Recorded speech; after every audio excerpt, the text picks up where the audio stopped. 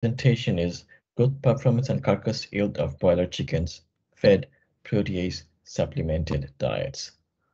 The study was conducted jointly between JEFO and Bangladesh Agriculture University of Bangladesh.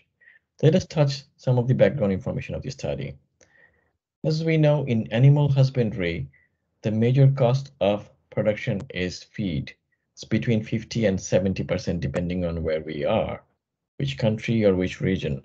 And of the feed, the major cost is proteins and amino acids, which is approximately between 30 and 40% of the total feed cost. And it can be more with the rising raw material cost worldwide. There was a survey conducted by World Global Media this year, and in that survey, 92% of the respondents mentioned that they expect an increase in the raw material cost in the upcoming months. So the issue is how we can reduce the cost of feed production by utilizing more nutrients from the existing raw materials. And as protein is the major cost, which you mentioned 30 to 40% of the total feed cost, if we can increase the utilization of proteins and amino acids from the feed, we can reduce the feed cost significantly. This is the hypothesis for this study. And to increase the utilization of proteins and amino acids, one of the ways to use enzymes, specifically protease enzymes. So what are the different types of protease enzymes? They can be classified by their pH optimum, acidic, neutral, or alkaline protease. And among the alkaline protease, there are trypsin-like, chymotrypsin-like, and elastase-like. It is worth to mention that most of the protease enzymes in the market are alkaline protease enzymes, but there are some other enzymes which are also, say, multi-component or multi-pH enzymes, which contains all three acid, neutral, and alkaline proteases. So broadly, in terms of the enzymes which are available in the market, they can be divided into two, monocomponent and multi-component. Monocomponent alkaline proteases are where one component could be trypsin, could be chymotrypsin, is more than 50% of the product.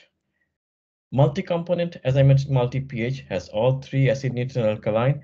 There is also multi-component alkaline protease, whereas none of the components, alkaline protease components, are more than 50%.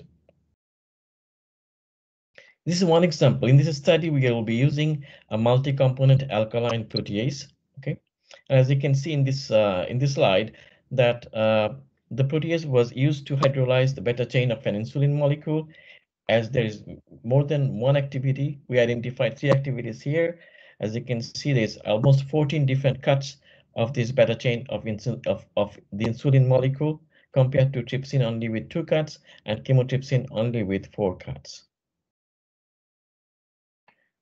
The protease works in the gut is dietary. They break down larger protein molecules to small peptides and amino acids, and they're absorbed in the small intestine. So by breaking down them to small peptides, the absorption is increased, and then digestibility of the protein also increased as a reason, which results in higher nutrient uplift and then savings on feed cost. There is another added benefit that when we utilize most of the nitrogens, like protein and amino acids, in the foregut, in the small intestine, there's less nutrients available in the hindgut for pathogenic bacteria to reproduce. So there's a decrease in pathogenic bacterial population. There are a lot of few studies in recent times, and resulting in better gut health and less nitrogenous waste. So the methods of the study. The location was, as I mentioned, Bangladesh Agriculture University. They have a research station. It was in the research station. The duration of the trial was 28 days, and there were 5 treatments. Treatment 1 was positive control, which is standard diet. Treatment 2 was a negative control, reduced crude protein and amino acid diet. Treatment 3 was a positive control plus 125 milligram protease added per kg of the diet. Treatment 4 was NC 125 B, where 125 milligram of the protease was added to 1 kg of the negative control diet. Treatment 5 is NC200P, where 200 milligram of the protease was added to 1 kg of the negative control diet. There were a total of 7 replicates with 18 chicks in each of the pens.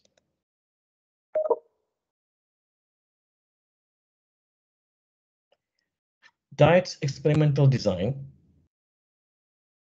There it's mostly corn soy-based diet, and as you can see in the negative control diet, soybean was reduced, whereas the corn was increased, and in terms of amino acid, methionine and threonine was adjusted to be balanced in the diets.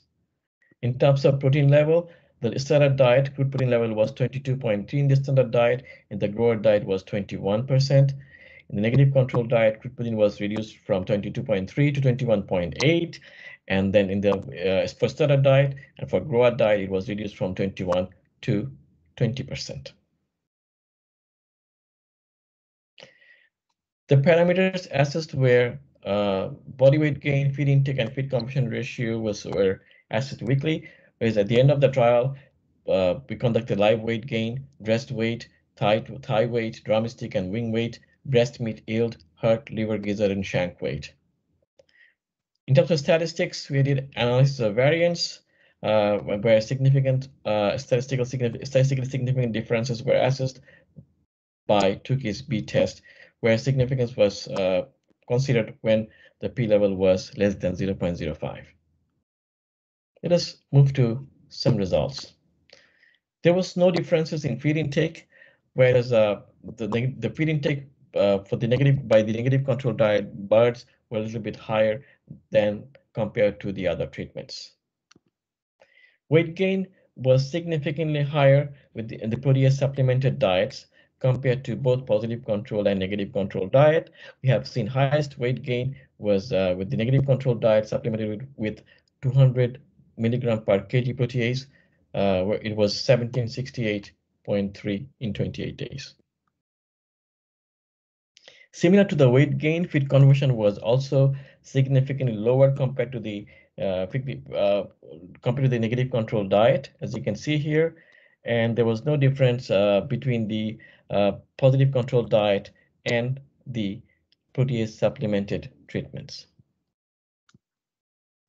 The carcass component yield, the thigh yield was significantly higher with the thigh yield of the birds fed 200 ppm protease diet compared to the negative control diet, and there was no difference between the 125 ppm protease supplemented negative control and positive control diets, but negative control diet was significantly smaller thighs. In terms of breast meat, yield was significantly higher for the positive control diet, but it was lower in the negative control diet supplemented with 125 ppm protease. But there was a positive control diet, and the positive control diet supplemented with 125 ppm protease and negative control diet supplemented with 200 ppm protease. There was no statistical differences.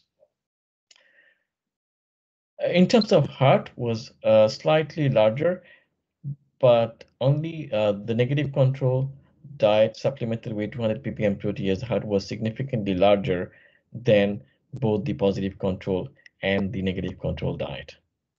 In terms of hepatosomatic index was significantly smaller for the protease supplemented diets compared to both positive control and negative control diets.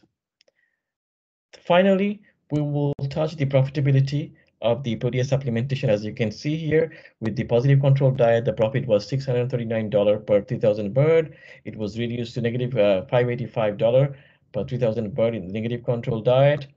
All three protease supplemented diet was higher than the diets without any supplementation, and they stand for $779, $786, and $848. As you can see, when we supplemented protease on top of the positive control diet, there was a increased profit of $140 per 3,000 bird. When we supplemented 125 ppm protease on the negative control diet, the profitability increased to $201. And then we increased the protease level, the profitability further increased to $263.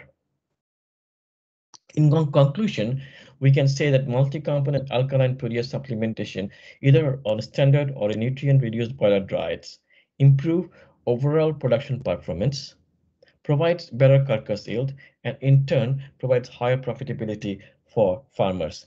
This study is highly important for small marginal poultry farmers in countries like Bangladesh, where a small increase in profitability can bring a lot of well-being, improve the well-being of the rural households. With that, I would like to thank you to the audience. Thanks the audience to listen to this presentation, and hopefully we can discuss further if needs be. Thank you.